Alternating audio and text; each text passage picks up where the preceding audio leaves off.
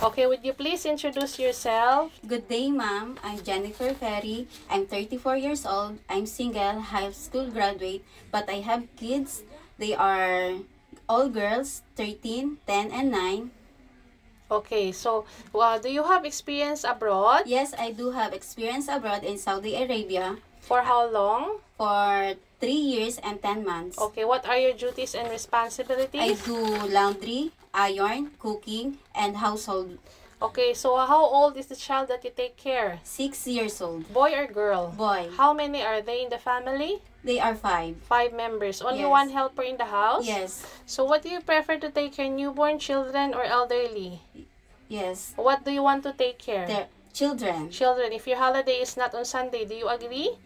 Yes. Are you willing to share room with babies, children, and elderly? Yes. Are you willing to work with another helper? Yes. Are you willing to take care of dog or cat? Yes. Are you willing to take care of disabled? Yes. Do you drink alcohol or smoke No. regularly?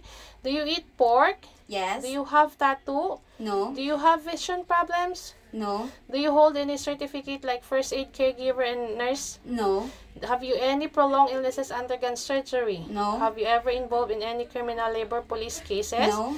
So, what is your message to your future employer? To my future employer, I am trustworthy and hardworking person, and I'm always willing to learn. Okay, thank you. Thank you.